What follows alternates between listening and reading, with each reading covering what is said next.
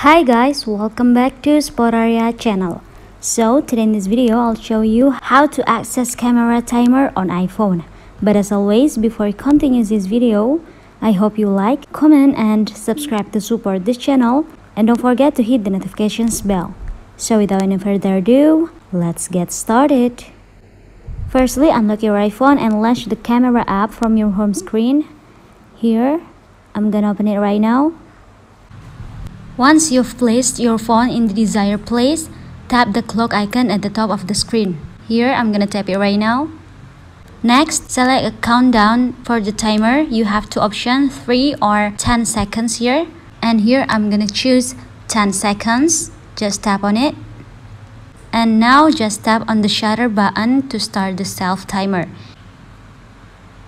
If you wanted to stop the timer at any point, tap the stop button, like that. And yeah, just it. You can also choose the 3 second by do the same way. Tap on the clock icon at the top and tap on the 3S, which is 3 seconds. And now again, tap the shutter button.